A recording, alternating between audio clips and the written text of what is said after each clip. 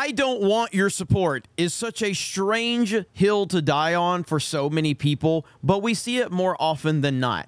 I have said, I don't care if you agree with me. I don't care if you disagree with me. I don't care who you vote for. I don't care who you sleep with. I don't care what your religion is. You can support me. You can give me money. You could support me in whatever way you want to. I am not here to judge or anything like that. But that's just me. And I guess that's why I'm different than a lot of these people that are in the games journalist world or the games media or anything like that. It typically seems to be a leftist standpoint where they have to denounce the support of someone that they deem to be toxic. I don't know, maybe their inner circle is going to tell them you're a bad person for having the support of someone that they don't like. I'm not sure. But we're talking about more Helldivers drama because the community manager that created a lot of this controversy within the Discord has been fired. And there has been more developments. First, let's watch this 2-minute clip from the Asmongold Clips channel to give us a little bit of the information. So Helldivers has fired the Discord community manager Spitz, who inflamed the community with his flip defenses of PlayStation Network, which he later walked back. And he cites asking players to do negative reviews as the reason. Context. This is why people initially hated him. But if it's a deal breaker to have to take 120 seconds out of your day to enter an email and a password, change your Steam review, and make your displeasure known on a platform that matters. See, that right there, that take really did get him in a lot of trouble. And again, this is a community manager that is basically dismissing the concerns of the community, not understanding what the problem is, why people are upset, and then blaming them and saying, oh, just take, if you can't take 120 seconds to... It's such nonsense. But again, that's why people initially didn't like this community manager named Spitz. Gnome on a platform that matters. This will kill Helldivers 2, backpedal or lose your player base, and then the community manager says, I thought you were refunding and leaving. And then the redemption. Players making their displeasure known through reviews, refunds, etc. gives us more Bro, there's no way that you can say this. There's no way you can say downvote the game so Sony lets... I mean, I don't really see a, like...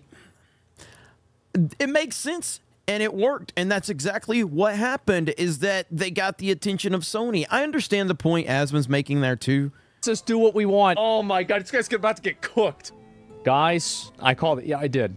You can't tell people to review bomb the game. He took a massive risk, but it cost him his job. This is what he says. I appreciate all the support, and I appreciate even more that everyone can play the game again without restrictions. I knew I was taking a risk with what I said about refunding and changing reviews. I stand by it. It was my job to represent the community, and that's what I did. Taking the rest of the day off, not feeling super well. Love you all. The Twitter comments are cooking him. The reason why the Twitter comments are cooking him is because Mark Kern has been on a war against another community manager, and people in the comments probably think that it's the same community manager that said that Mark Kern was a rapist or had sexually assaulted people. But if anybody actually paid attention, they'd know that these are two different people.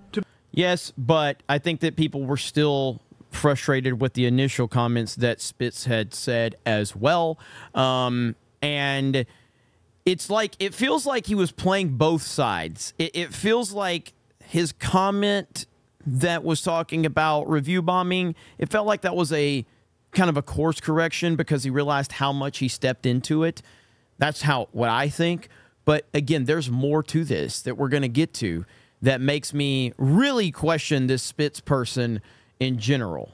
To be fair, Mark Kern specified that most of the blame should be put on the lead CM Baskinator, who even though Correct. she knew about the upcoming account linking, did nothing to prepare her team to manage the situation. Yeah, it was dumb for him to have said that. And then he realized that after he looked into it more, and he apologized. Spitz played a very pivotal role by explicitly saying that giving negative reviews... But did he straight up apologize? I don't know if he straight up apologized.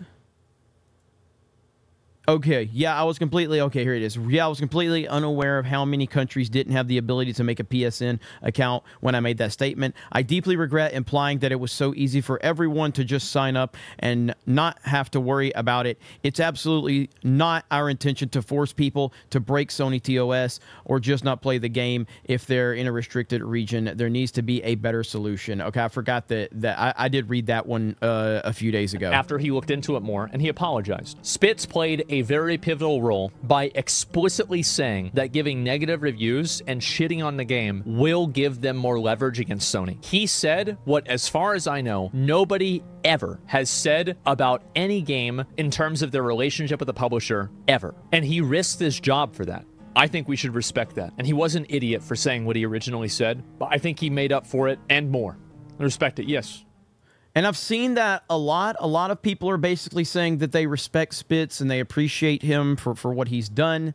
And while I do understand that, this right here makes me forget all of that. So here is Grum's tweet, and he says, I think Spitz in the end actually ended up helping Helldivers in a big way, and that they should have fired Baskinator instead for never briefing and prepping her team for something they knew about for months. She let him walk right in the fire and then fired him.